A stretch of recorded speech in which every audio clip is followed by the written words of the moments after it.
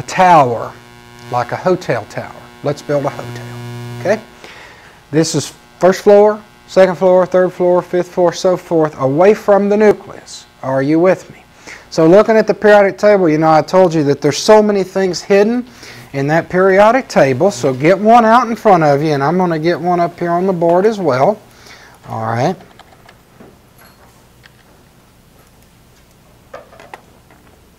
Well, maybe I'm going to get one on the board. Here we go. Okay, here we go.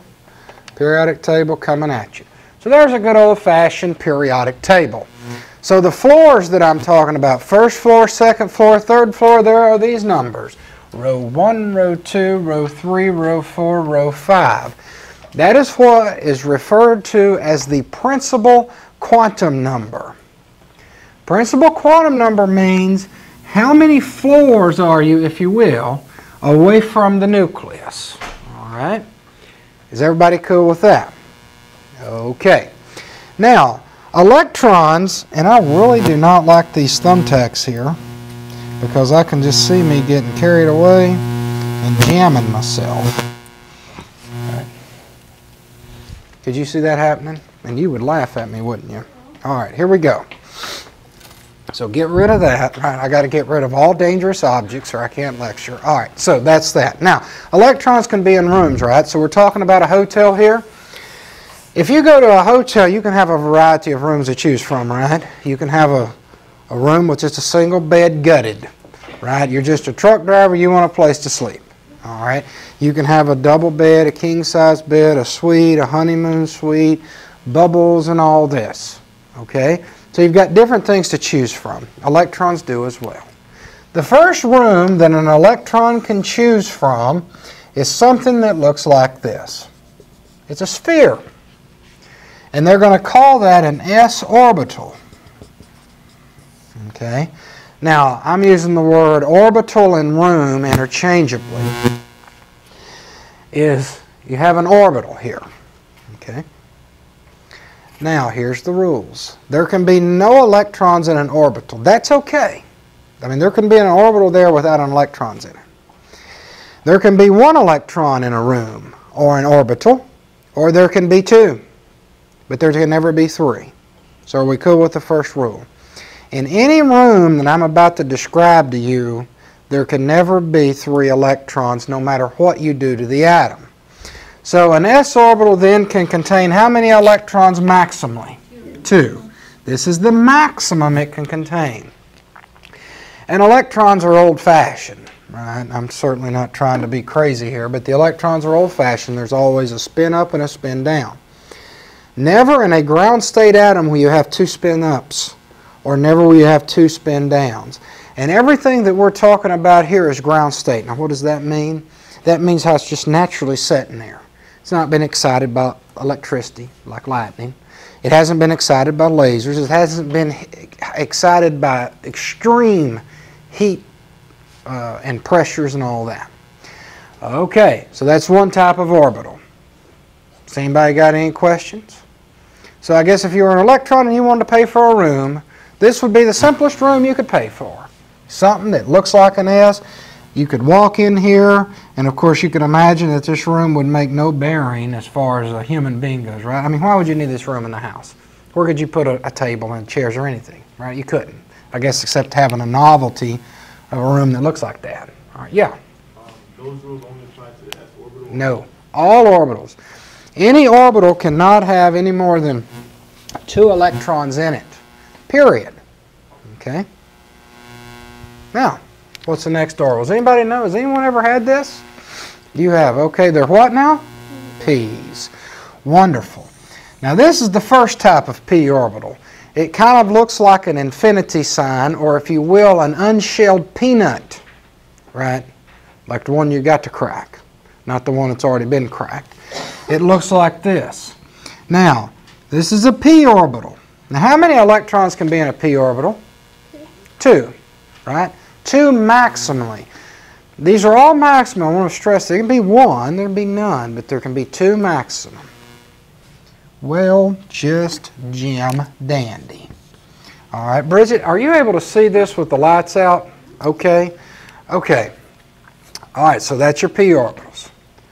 Now, if we go back and review a little bit of college algebra here in the Cartesian coordinate system, this is an x. Look at this. All right. This right here is an x-axis. This is a y-axis. And then what's the other axis? Z. Okay, there is an axis through there. There are 3 different p orbitals. There is an x orbital, there is a y orbital, and there is a z orbital. Now what's the difference in the orbitals? The difference is their orientation. So how many can be in a piece of y? 2. How many can be in a piece of z? Now that's a grand total of how many electrons in all 3 p orbitals combined. 6 total electrons in p orbitals. Take a look at that. That word is plural. 6 total electrons in p orbitals. So if someone says, how many electrons is in the p orbital? What do you say? 2.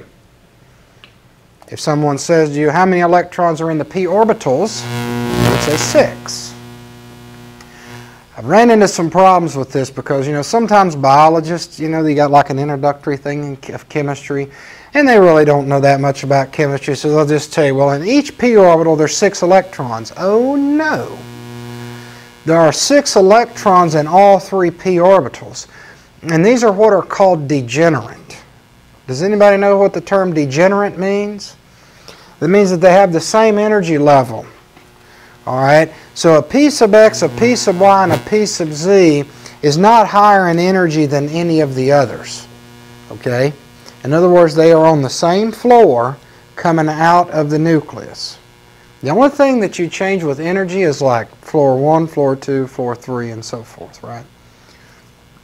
Does that make sense to you? Okay.